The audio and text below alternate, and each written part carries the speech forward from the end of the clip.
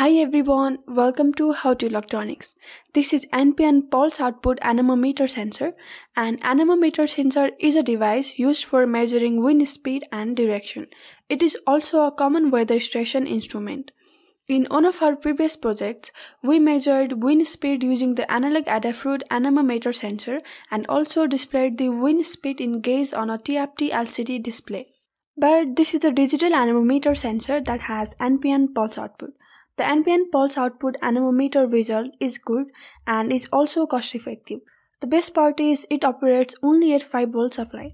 Alright, in this tutorial we will learn how we can interface this anemometer sensor with Arduino board and 16x2 LCD display.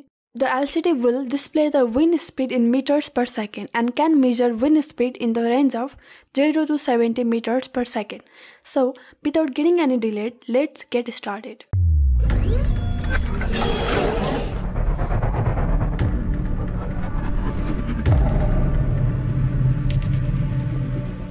Do you want professional PCBs like this one that looks so good? Then use the services of NextPCB. You can select the board size, any solder mask color that you want, including something like red and green. You can select the thickness, and the PCB could be from 2 up to 32 layers for some more complex design.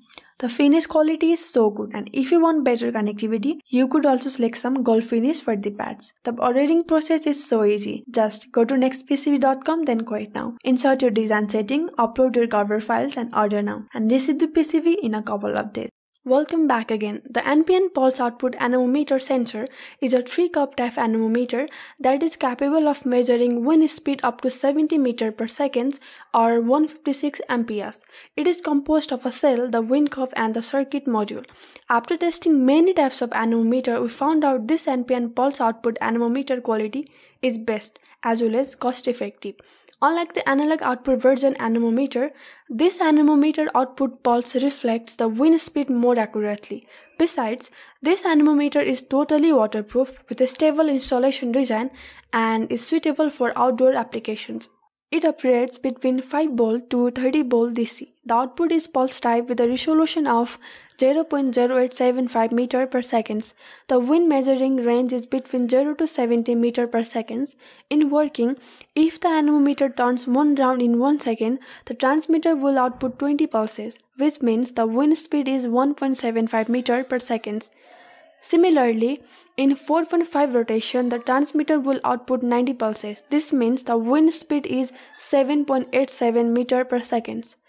The anemometer sensor has 4 wires. The brown is the VCC pin, which can accept 5V to 30V input.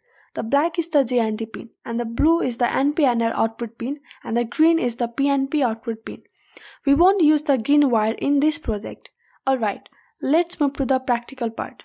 This is the Arduino Uno board. We will use this microcontroller in this project to read wind speed, and in order to display the wind speed, we will use a 16x2 LCD display that has 𝗣𝗿𝐶 adapter. The 𝗣𝗿𝐶 LCD will reduce the number of wires. This is the circuit diagram for this project. The LCD and both anemometer sensor is powered through a 5V pin of Arduino. The output pin of the anemometer is connected to D2 of Arduino. Similarly, the LCD is connected to the 𝗣𝗿𝐶 pins of Arduino. I used a breadboard to assemble the circuit. The Arduino board, LCD display unit, and the anemometer sensor of them are connected to each other as per the circuit diagram. I powered the Arduino board using the USB power from the laptop. You may use any 5V DC adapter.